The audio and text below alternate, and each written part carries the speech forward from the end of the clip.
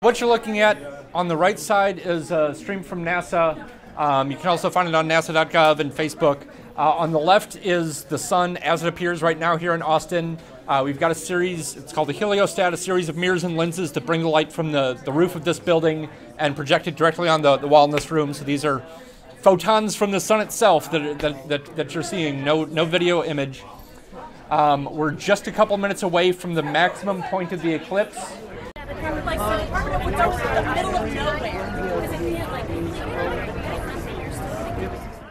We've got here inside the RLM building on the 13th floor, we're in this room where we've got a heliostat. It's essentially a series of mirrors and lenses that bring light down from the roof and project the light of the sun onto the wall of this in the room here. In addition to that, we've handed out a few pairs of Eclipse glasses that people can use themselves. We ran out of those, unfortunately, very early on. But then also outside, we've got people with telescopes with filters over them so that you can look at the sun through the telescope and see a magnified view of what's going on. All right.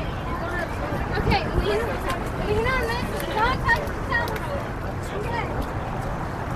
But these eclipses historically are one of the ways that we learned even how our own solar system worked. The fact that the moon is between us and the sun, it gives us information about how large the moon and sun are relative to the Earth and how far away that they are.